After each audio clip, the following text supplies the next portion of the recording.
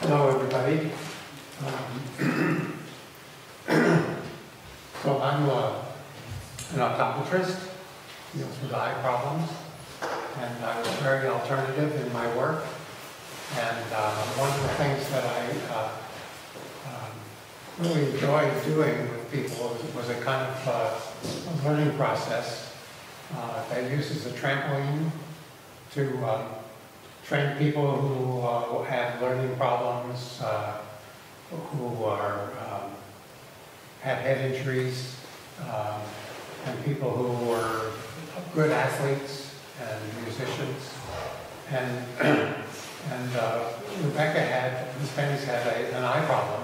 Came to where I was working, and she saw the way I worked with the trampoline, and she said, you know, this would be really, really good as part of the piano program that she was teaching during the summers at Aqua.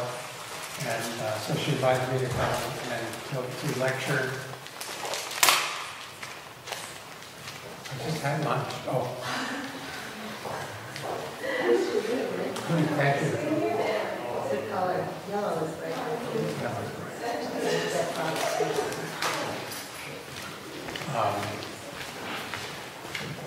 So I did. I came to Chautauqua and I gave a little lecture like this, and then saw each of the students like we do here, and I became a fixture in the program. We became partners, and so that's how I got here. That's my background. So I'll say a little bit about the trampoline work. There was an optometrist named Robert Pepper, and he invented this approach.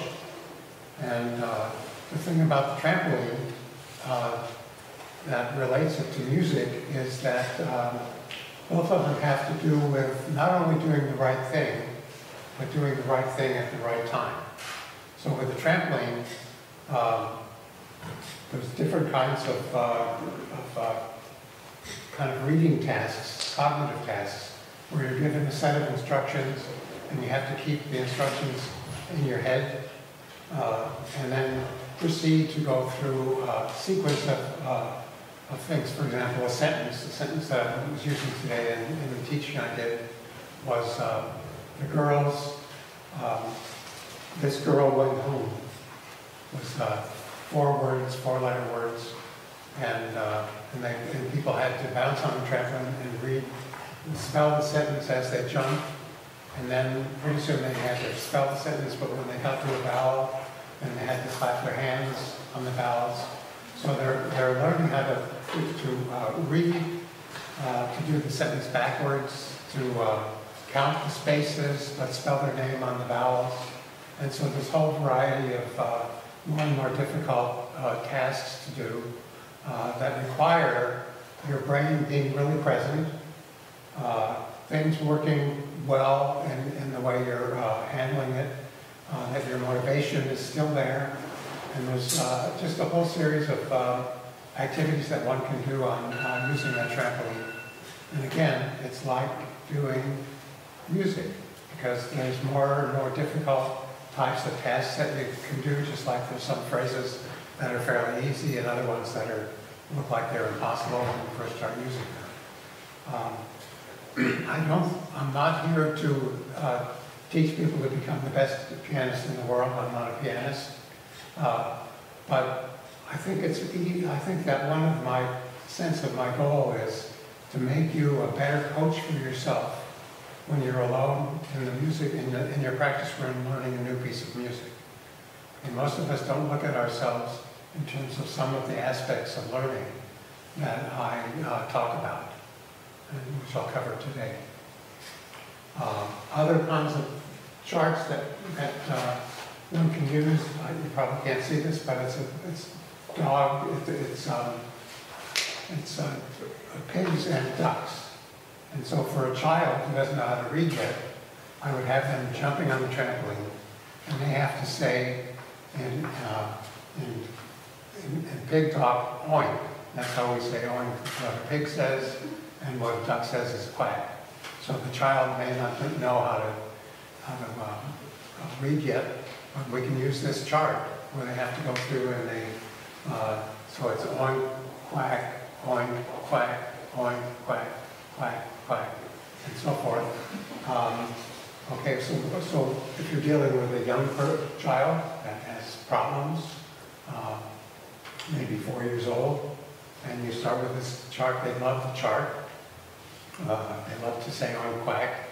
And for them to go through this whole chart, which has probably 25 or 30 different characters that they have to say oink or quack about, you can really extend their attention span. So one of the things that we're working on here is attention, and you know, as somebody who's a musician at your level, you have to pay attention. You have to have really good attention, and you have to be able, if you're going to really be effective, you have to be able to control your attention. You have to be able to maintain it. You have to be able to safeguard when your brain begins to become a little confused and your motivation begins to drop. You have to recognize that you're not as smart as you were a few minutes ago before you made a mistake. You make a mistake and suddenly all of your negative self-opinions start coming up. I'll never learn this. I'm not good enough. Why am I doing this in the first place?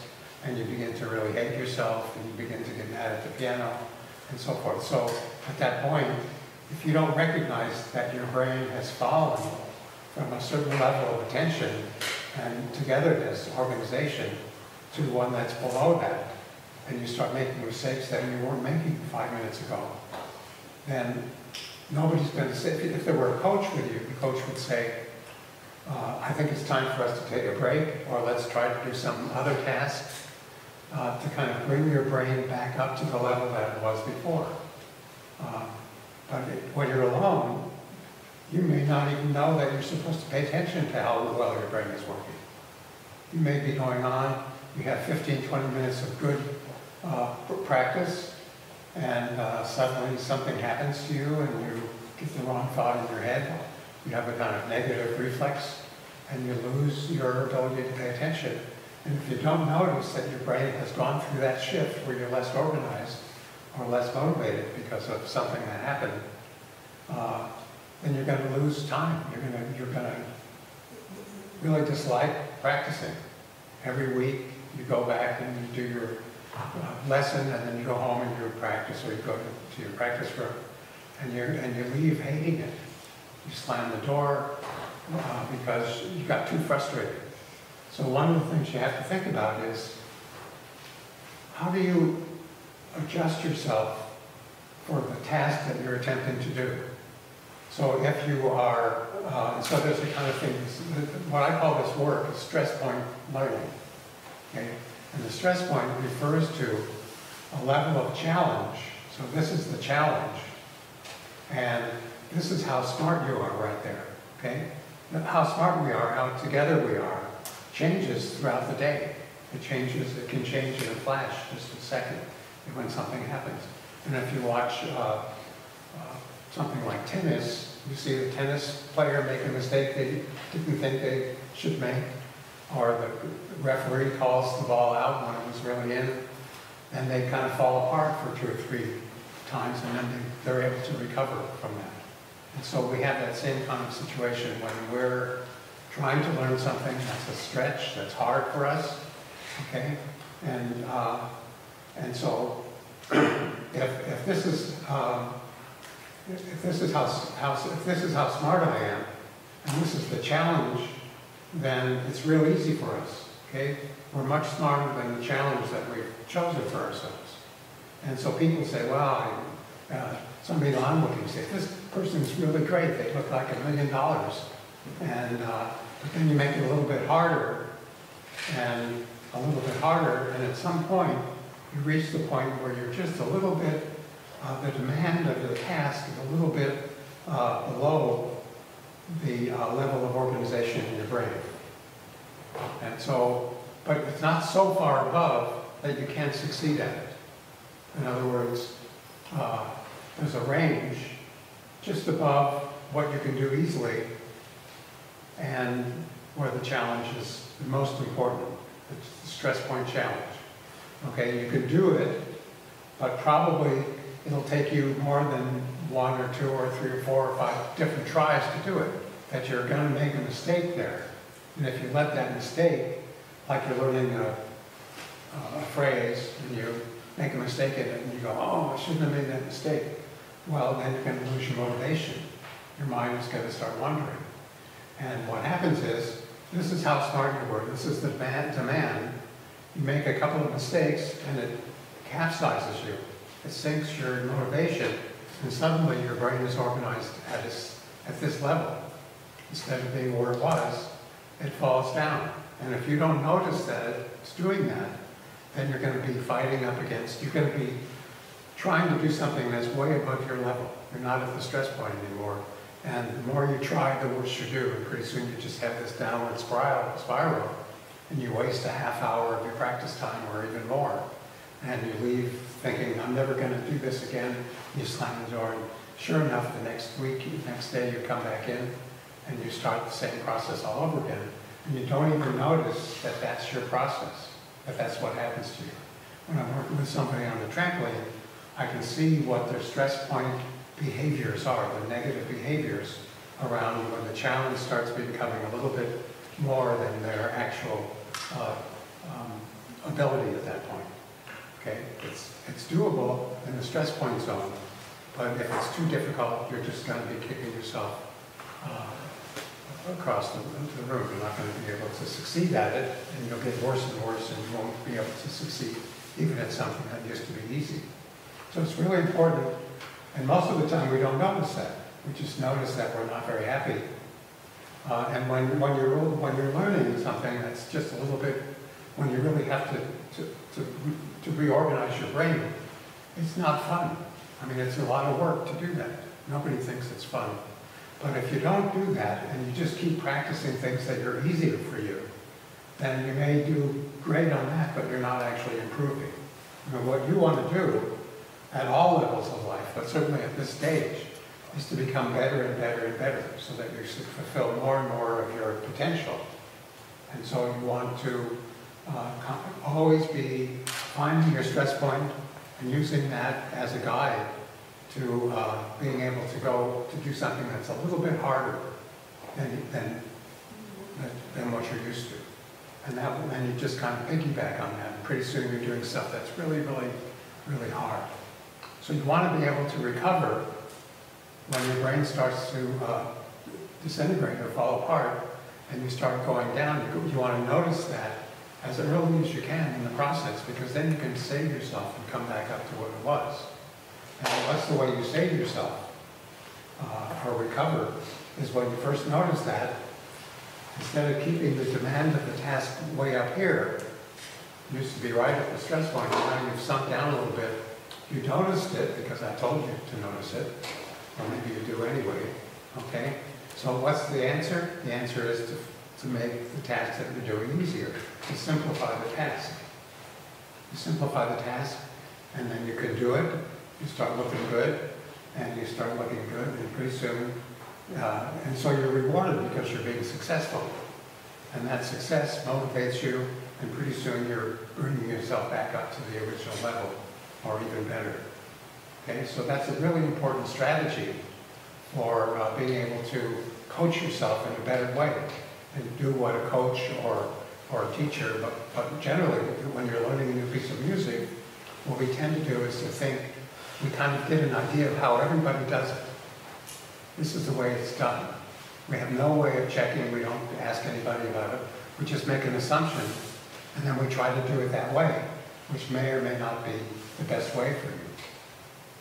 So, being a better coach for yourself, or you can ask your teachers, I'm trying to learn this piece, can you give me some help in learning how to do it? Because I don't have a coach for it. Nobody comes in and watches me and says, this would be a better way to proceed.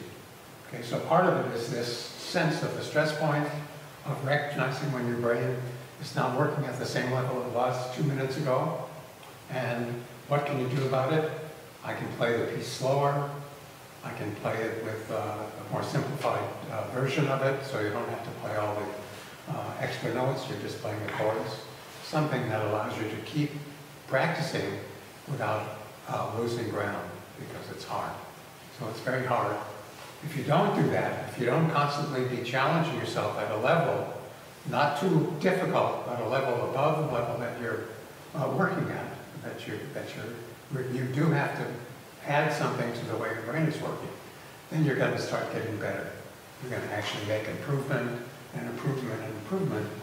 But if you spend 30 years playing the same piece of music, so that it just is, I mean, we think that the end point is to be able to do it automatically.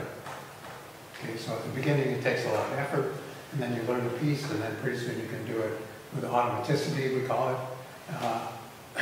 And we think that's it. That's what I'm supposed to do, but you've got to go beyond that. You've got to say, okay, I can do that. So there's 5 questions that you have to ask yourself. That would be good if you ask yourself. When you know, how do you know when you're finished learning something? Well, the first question is, can I do it? So you've been practicing for 2 weeks, and finally you can get through the piece of music, you can play all the notes at the right time, and you can do it, and that's the answer to the first question. And some people go, oh, great, now I got it. But you're selling yourself short. Okay? So the next question has to be asked. And that question is, can I do it well? Because there's a difference between playing the notes at the right time and the right notes, but to play it in a way that sounds like beautiful music is another question. So can I play it well?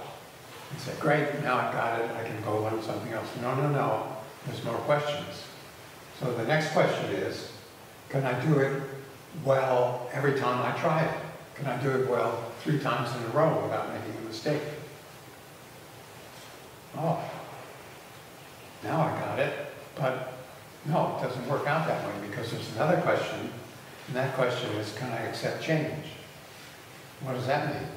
If you play the same piano in the same way, and you can do it well 3 times in a row, what happens when you go to your teacher and suddenly something you could play, you're not able to play because why? The feeling of the piano is different. The echoes in the room are different. And so you're stuck in one way of doing it, and as soon as something else happens, like in playing in a hall instead of in your practice room, you haven't accepted change. You haven't learned how to do it well every time and play it differently. Okay, that's another really important point that's going to take you to places in your learning and your overall progress in a much better direction than stopping at question number 1 or question number 2. The next question, the 5th question is, can I not only accept change, well, can I play it louder? Can I play it with more variation? Can I play it faster or slower? Can I play it?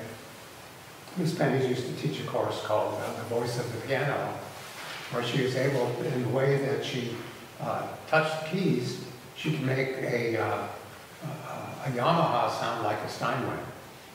And she taught people how to do that. So you can say, okay, can I accept change? Can I listen to somebody playing the same piece and do what they do? Can I make it sound, like Heifetz? Not Heifetz, but I can make it sound like Horowitz. I mean, you can play around so that you have some options. Because when you go in to play a concert somewhere, you're at the mercy of that piano. And if you just know how to play your piano in the same way, and you don't go into these higher levels, then you're going to be much worse situation, and you won't be able to adapt yourself to the sounds and the echoes of the room and the idiosyncrasies of the piano. So it's really important to go those extra steps, more than just competent, but actually really excel at it, where you can really play it in a way that you're kind of free, and you can give thoughts and have those expressed in how you're playing. But that's really hard, because each of those questions requires a much stronger willpower to stay in doing it. It's much harder to play something well 3 times in a row than it is to play it once in a row. Once. So anyway, these are some of the ideas. Another one is talked about recovery. So recovery in one sense is if you start to fall your attention starts to fall, the sooner you notice that your attention is falling, the easier it is, or the more effective you'll be at bringing your brain back. Okay? And if you're trying and it's not going well and it keeps getting worse anyway, then you have to take other steps, which is to go get a drink of water, or to just breathe and relax and meditate for a few minutes, something like that. So you're the coach, you're the boss in that situation, and you want to take yourself as far as you can in terms of practicing in a way that actually challenges your best to make you get even better, because all of us are not what we could be, and that's what it is. But if you just say, well, yeah, I played it, that's it, then you're not going to be progressing. You're going to be wasting your practice time, and you're going to fall behind what you could be doing. Recently, I started reading a book. It's called Peak, P-E-A-K, and let me see if I can get the guy's name.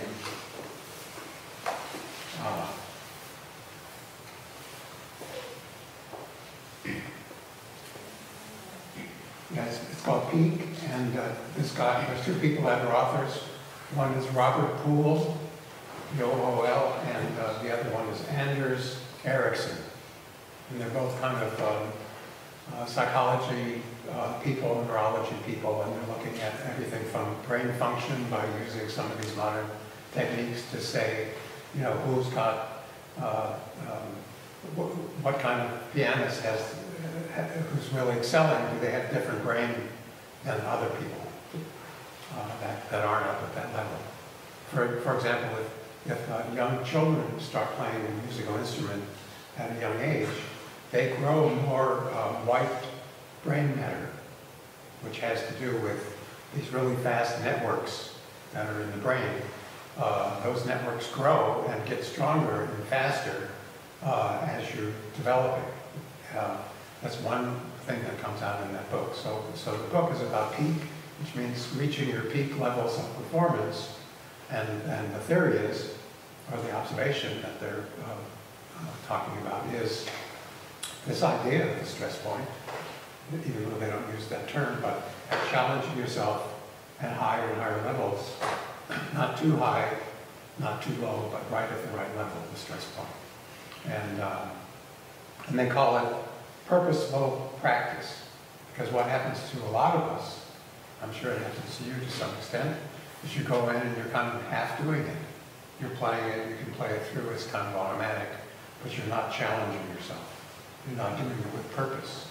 You're not coming up with strategies to improve you when you reach a point where you're trying to learn something that's really difficult.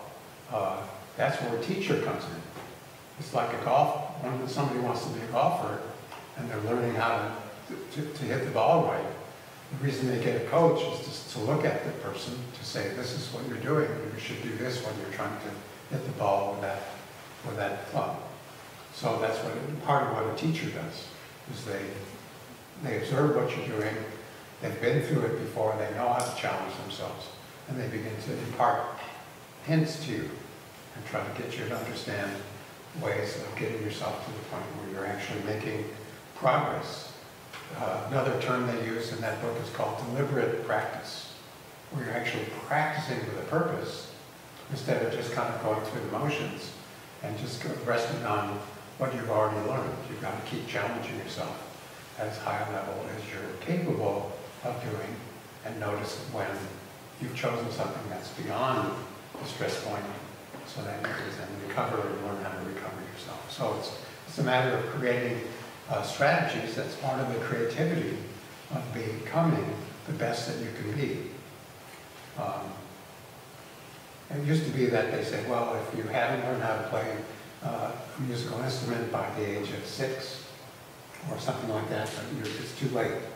But in the last couple of decades, they've realized that even old people have brain plasticity. It used to be that once you're born and your brain is developed, anytime any nerve dies, that's the end of that nerve. You don't grow new nerves. Well, that's not true. That was the going thought in science, Then when they started to get these high-level measuring, ways of measuring the brain and the chemistry of the brain, they began to say plasticity happens throughout life. And so you want to take advantage of that. So even when you're in your 30s or 40s, or maybe even in your 80s or 90s, you actually still have some plasticity. Of course, you have more than when you're very young, but you guys still have a lot of plasticity left. In other words, you can change how you do things. So one of the nice things about the trampoline is by using the trampoline, which you'll all experience.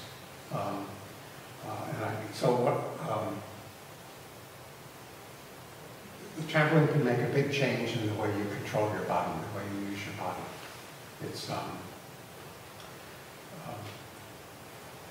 maybe I should have brought the trampoline down here. There's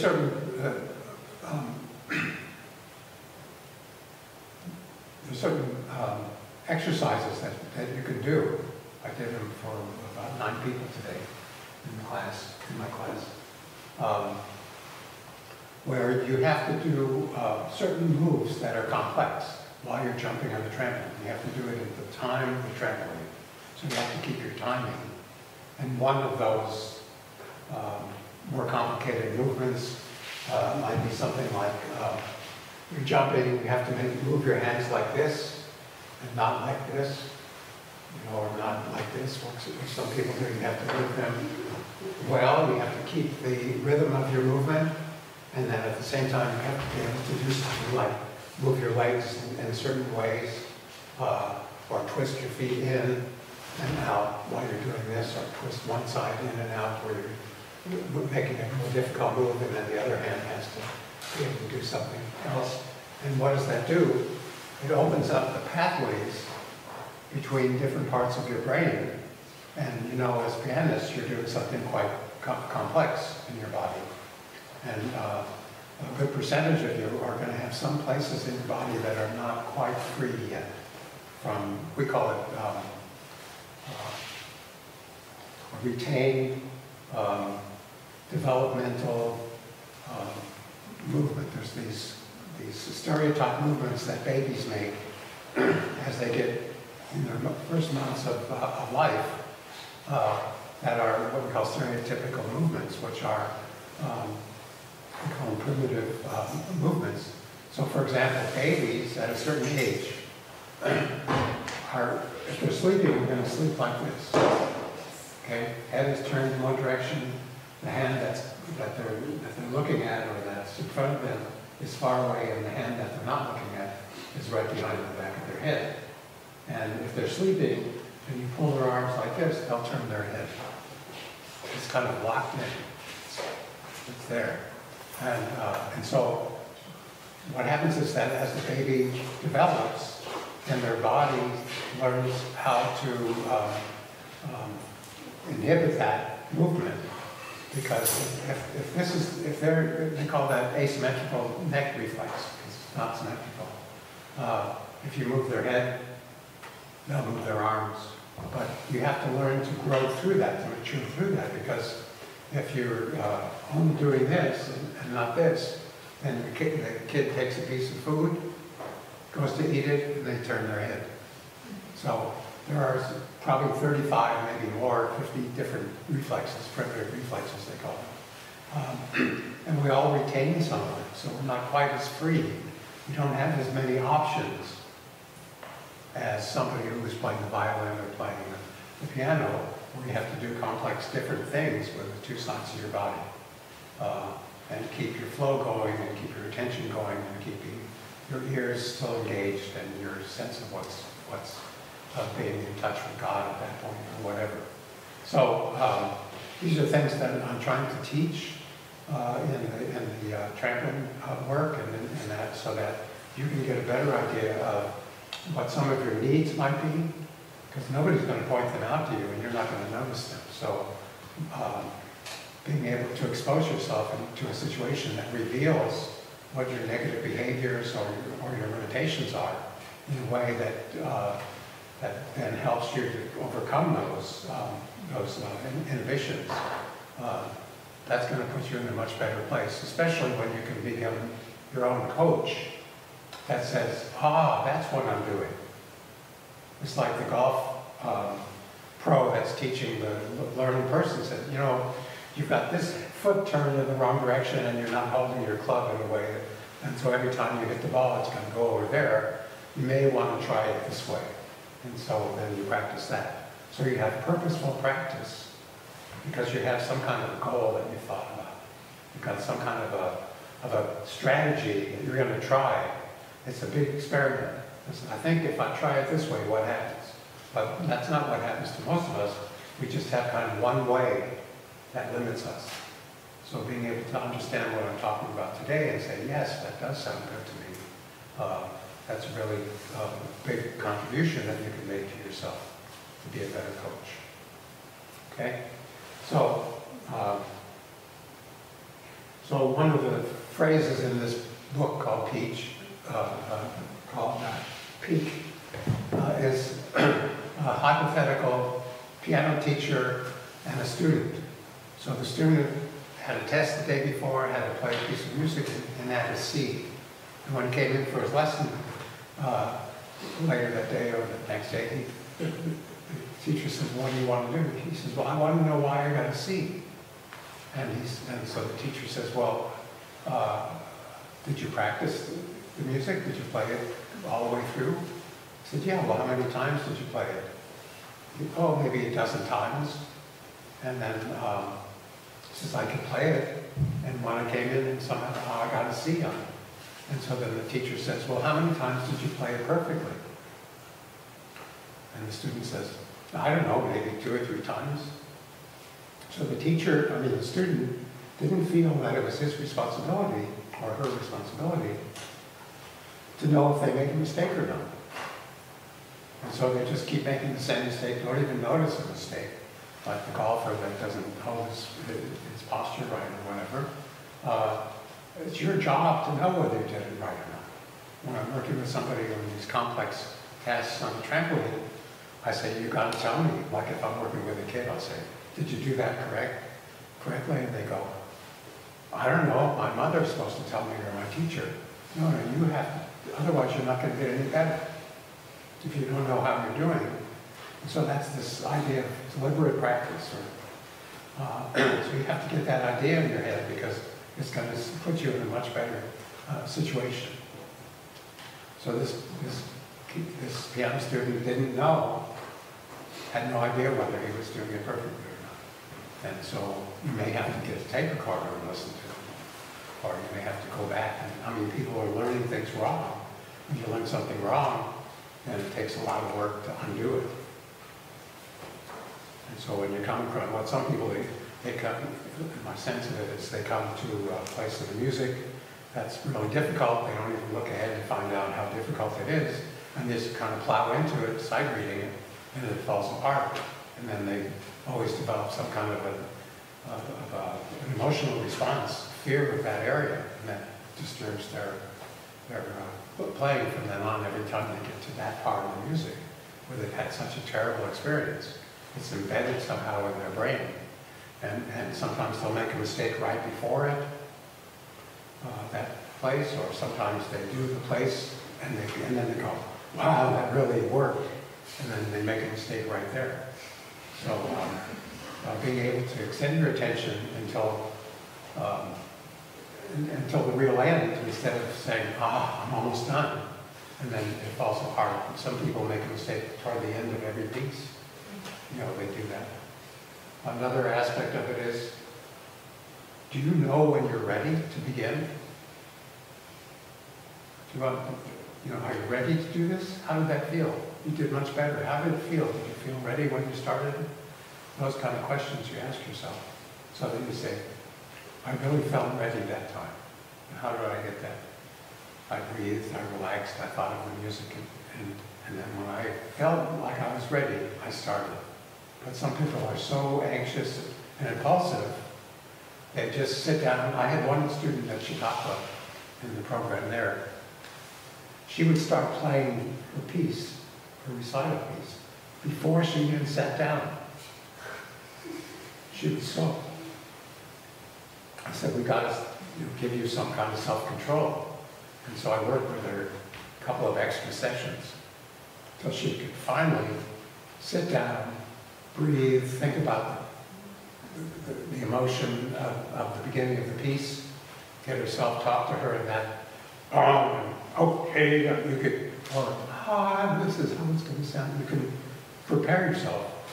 And so we got to that place, and then she had her recital, and she had to do it, and she came in the next day. I said, how'd it go? She said, I started playing the piano before I sat down. So it's real hard to change that, but getting that idea of, am I ready to go now, and not moving until you're ready to go, is another kind of hint, another thing that you can begin to look at. So, recovery. So, there's a part of the brain that knows that you're going to make a mistake before you make the mistake. It's called the anterior cingulate cortex. And it's there. And the brain actually, if you're measuring the electrical magnetic kind of changes by putting an electrode on the skull, there's something that happens that the measurement goes negative just before you're about to make a mistake. In other words, your brain knows before you make a mistake that you're going to make a mistake. And if you begin to really pay attention to whether or not you made a mistake, like somebody's bouncing on the trampoline, they're spelling a sentence and they have to clap their hands on the spaces and say the name of a color on the vowels, you know, something really complicated. The rule is you have to be able to tell me whether you did it right or not. If you begin to make a mistake, you have to stop and tell me what the mistake was, and then you have to start at the beginning again. Okay, because what a lot of people do is they make a mistake and then they start from there and go on to the next part, they make a mistake. So their attention span never really gets any longer. So you go back to the beginning again and you see if you can make it all the way through without making a mistake. But you've got to notice your mistakes. You've got to be at least that conscious in order to begin to improve yourself. And so what happens is, tell me when, if you make a mistake, stop and tell me what it was. And the first time they go through the sentence, for example, they get to the end, I said, did you do that correctly? And they will say, I don't know, I don't know. And I said, well, okay, you did make a mistake, so let's start again. You made a mistake right here. So they do it, and this time they say, I think I made a mistake, but I can't remember what it was. And pretty soon they get to the point where they make a mistake, and they know what it was, and it's like they're more there. And then the next phase is they start to make a mistake, but they catch themselves, and they almost succeed at not making the mistake. They almost recover from making the mistake, and then, but they don't actually recover. So then the next stage is they start to make a mistake. They stop themselves from making a mistake. They succeed at stopping themselves. But then after that, they fall apart. So eventually what happens is they start making a mistake, they correct it, they can go on, and then finally they feel the mistake coming before they start to make it early enough that they actually can recover before they even start making the mistake. I call it pre-covery. And it's a trainable thing. It's part of the plasticity that's possible to train your brain in order to be able to say, to let that anterior cingulate cortex get more strength to refer the rest of your brain and your consciousness to the fact, I'm losing it, I can recover and not lose it now. So it's possible to do that, but you have to say, one of the deliberate practice mechanisms that I want to use is to recognize as early as possible when I got to make a mistake and stop telling myself what it was, make sure that I really understand it, go back to the beginning and go through again. So that you're going to be better and better and better at recovering from even beginning to make the mistake, because it's there for you.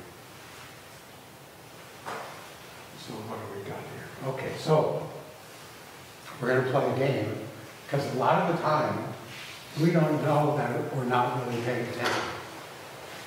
We think we're paying attention, but we're not really paying attention, and we don't know it. So this game, called the balloon game, is too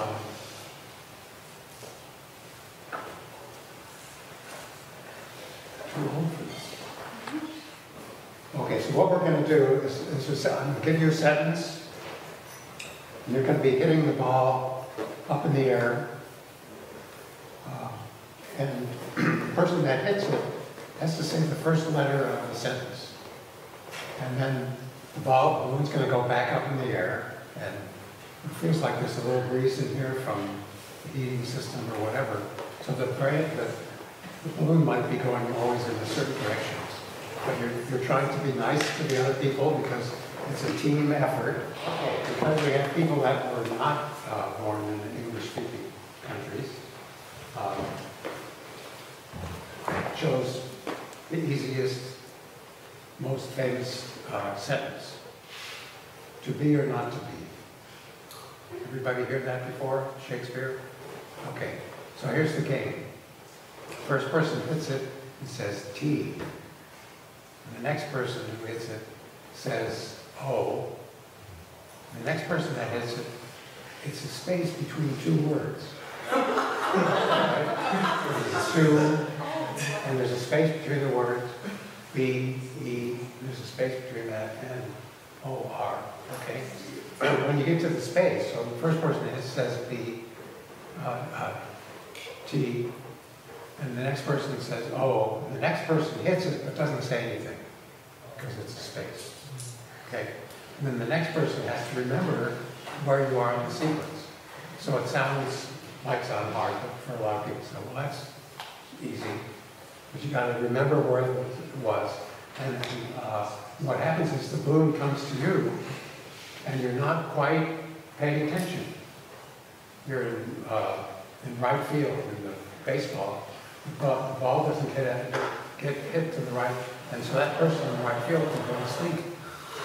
Okay, and then all of a sudden they wake up and say, "Wait, the ball's coming to me." So that's what happens. So the ball's coming to you, and you go. You can't remember what it is. So the idea is that you want to be able to see that. So this is the balloon game, and first person hits it. And then, it's not going to be me, I'm just going to hit it. Because I'm supposed to be, oh, you're going to go the whole thing. What?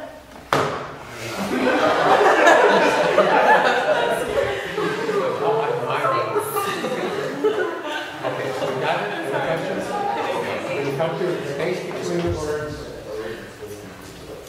just hit it. And then remember where you are in the sentence. It's confusing because there's to be and another to be. Okay.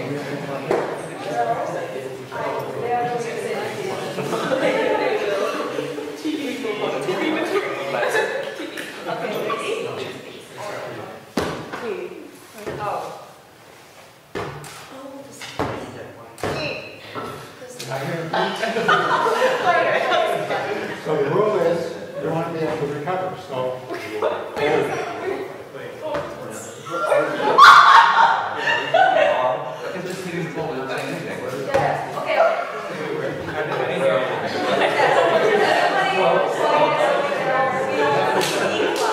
you have to hit it and say it at the same time, but you have to say it loud enough because if the next person's 2 rows behind you, they've got to know what you said. Okay. Theoretically, they don't know.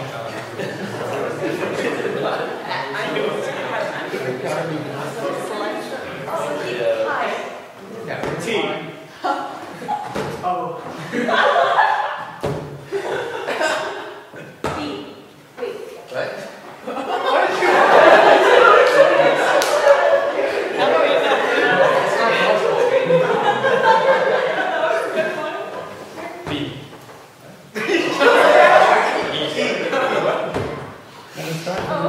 Yeah, we can start over.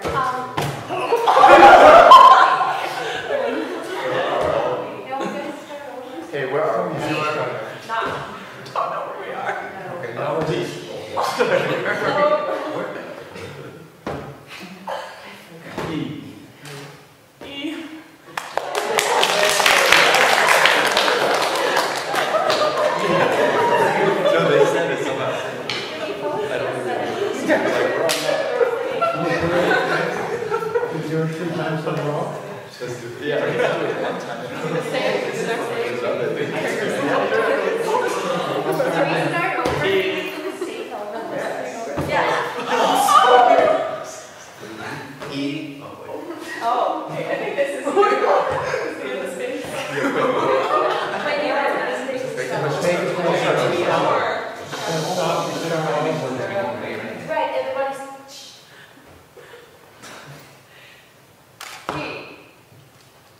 Oh. Wait.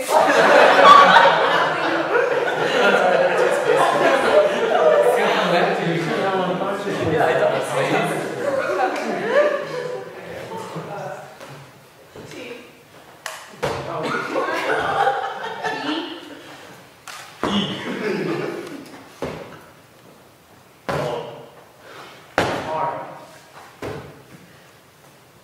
N.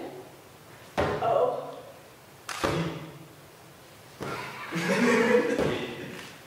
Oh. Oh, where are we?